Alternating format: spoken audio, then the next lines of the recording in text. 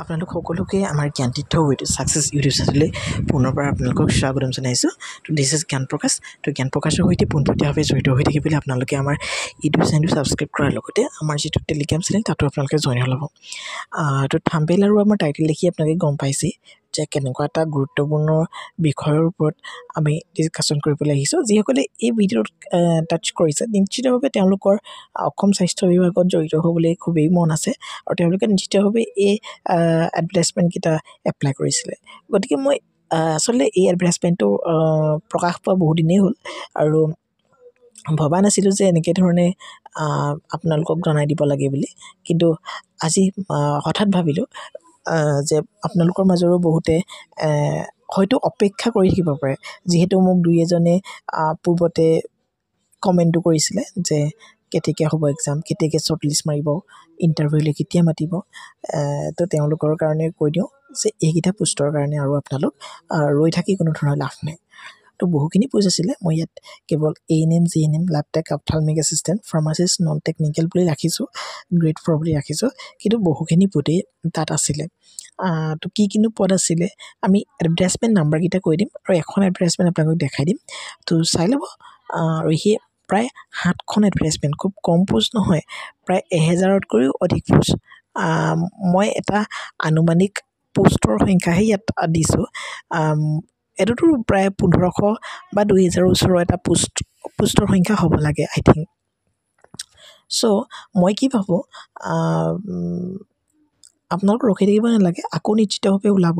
নিশ্চিতভাৱে তেওঁলোকক এতিয়া আৰু ভেকেণ্ট পোষ্ট তেওঁলোকৰ হাতত কমি গৈছে, সেইকাৰণেই এইখিনি তেওঁলোকে তেনেকুৱা ধৰণৰ কিবা তেওঁলোকৰ ইছ্যু থাকিব পাৰে। এনেকুৱা ইছ্যু হোৱাৰ কাৰণে নিশ্চিতভাৱে তেওঁলোকে কেঞ্চেল কৰিছে। বাৰু ঠিকেই আছে, যিহেতু খুব সুন্দৰকৈ পোষ্টবিলাক উলিয়াইও আছে, গতিকে এইকেইটা কেঞ্চেল কৰা কোনো ডাঙৰ কথা নহয়, আকৌ আহিব। ইমান আপোনালোকে ডিপ্ৰেছ হ'ব নালাগে। এতিয়ানো কিনো হ'ল আৰু বহুতে ভাবিব পাৰে যে এইটো ফেক ভিডিঅ' বনাই দিলে নেকি, কাৰণ নটিচখন বহুতে নাই পোৱা। মই সম্পূৰ্ণ অফিচিয়েল ৱেবছাইটত যাম আমাৰ হেল্থ ডিপাৰ্টমেণ্টৰ, গতিকে চিন্তা কৰিবলগীয়া নাই। সম্পূৰ্ণ প্ৰমাণ সহকাৰে আপোনালোকক দেখাই দিম কি পোষ্ট আছিলে, কি এডভাৰটাইজমেণ্ট আছিলে। যিহেতু 7খন এডভাৰটাইজমেণ্ট, গোটেইখন এতিয়া ভিডিঅ'ত দেখাই দিলে ভিডিঅ'টো বহুত বেছি দীঘল হৈ যাব। খুব কম সময়তে যিহেতু আপোনালোকক জাষ্ট ইনফৰ্মেশ্যনটো দিম, যিহেতু ৰখি থাকিব আৰু নালাগে, এই বিষয়ে জনাম আৰু বাকী সিমানে। চাই থাকিব।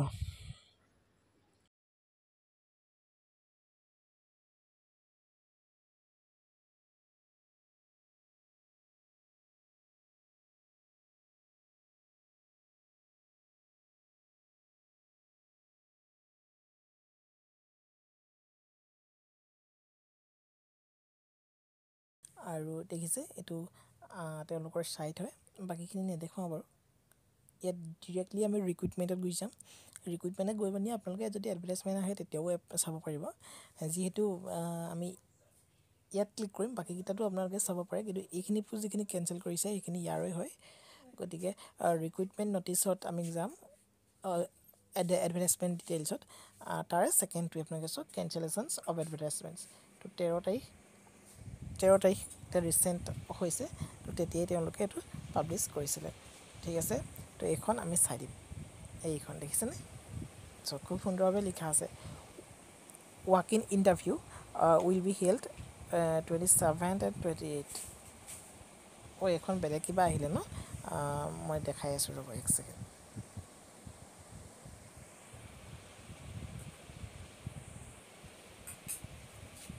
য়েছ, এইখন দেখিলে? এইখন আপোনালোকে নিজেও ডাউনলোড কৰি চাব পাৰিব, কেঞ্চেলেশ্যনছ of advertisement under NHM Assam. তো ইয়াত কি কৈছে, it is ইনফৰমেশ্যনছ to all concerned date for sum আনএভইডেবল চাৰ্কামষ্টেঞ্চেছ following এডভাৰটাইজমেণ্টছ already publish for filling up the vacancies of various পজিশ্যনছ under NHM Assam hereby cancels the in respect of the positions for which recruitments are yet to be done, that is interviews already conducted but results are yet to be declared. কিছুমানৰ interview হৈ গৈছে কিন্তু কিছুমানৰ হোৱা নাই, ঠিক আছে, but postings are yet to be done.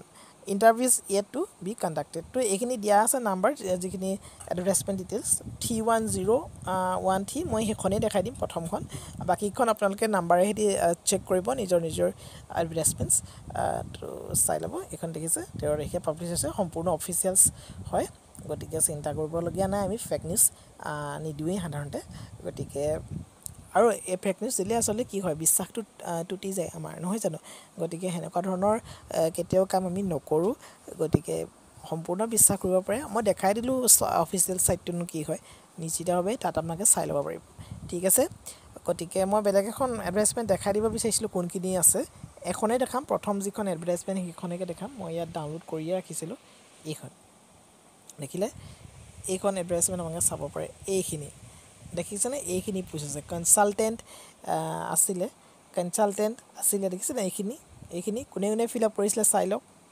এইখিনি যথেষ্টখিনি এটা পোষ্ট আছিল দেখিছে এইখিনি চাই লওক ভালকৈ কোনে এপ্লাই কৰিছিলে কোঅৰ্ডিনেটৰ দেখিছে এয়া যথেষ্টখিনি পোষ্টৰ সংখ্যাটো বহুত আছে কিন্তু তাৰে বেলেগ পোষ্ট চকচোন 35 টা এখন এডভাৰটাইজমেন্টৰে আছিলে গতিকে আপোনাৰো থাকিব পাৰে এইখন এডভাৰটাইজমেন্টৰ ভিতৰত গতিকে অপেক্ষা কৰি থাকি আৰু লাভ নাই চাই ল'ব আপোনালোকৰ এডভাৰটাইজমেন্ট এখন মোৰ নাম্বাৰ কেইটাটো তাত দিয়াই আছে বাকি হিমানে এটা সৰু ইনফৰমেটিভ ভিডিও হে এটো আছিলে বাৰু থ্যাংক ইউ